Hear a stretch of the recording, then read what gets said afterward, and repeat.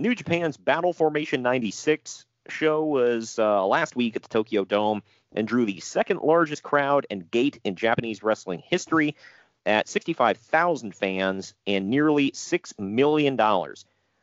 The show ended with, and this is the only part of the story, it's like I included it because it's the main event, but I'm like, I don't know who these guys are.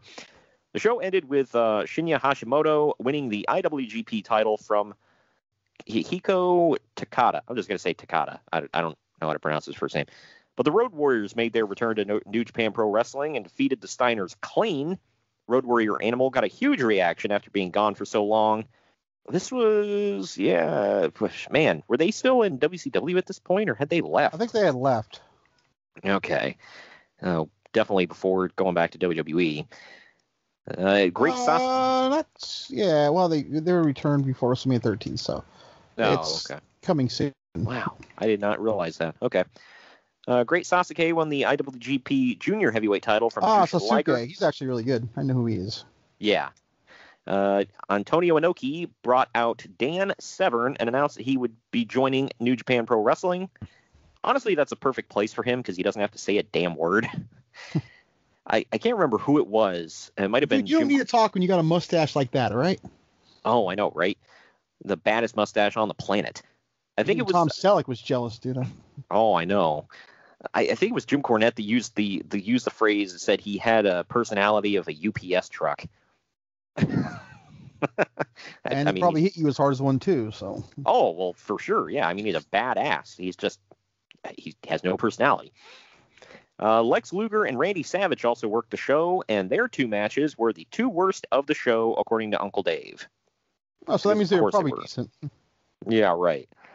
And it's like, by whose standards? Like, you're not going to bring Lex Luger over there and have a Japanese-style match.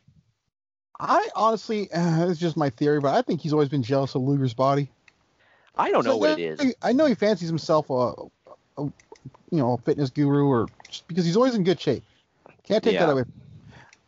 And he doesn't like Luger or Hogan. I mean, come on. I mean, it doesn't take a genius. Well, my thing, and it's not just Uncle Dave. All of the dirt sheet guys absolutely hate Luger. They've never said a positive thing about him. Oh, he only got reactions when this, or nobody ever cared about him because of that. It's like, what the, really? Most of the people I've talked to that were just regular wrestling fans, not the hardcore nerds, most of them remember Lex Luger fondly. I know I do. He never once had a 5-star match, but that's not what you paid him for. He had some decent matches, but nobody tuned in to watch Lex Luger. How many 5-star Hulk Hogan matches were there in Madison Square Garden? Yeah, right. Well, the thing is, nobody tuned in to watch a Lex Luger match because they thought he was going to tear the house down. I mean, come on. Same with Hulk Hogan. Nobody was like, man, this one's going to just Goldberg. Wow. Yep, exactly. This is the second. Not to be one of those, but I was like, dude, okay, Uncle Dave, get your ass in there and show us how it's done then. I really want one of these wrestlers to say that to him. Oh, that's such high opinions of what it should be. Let's see him get his ass in there and do it. Yeah.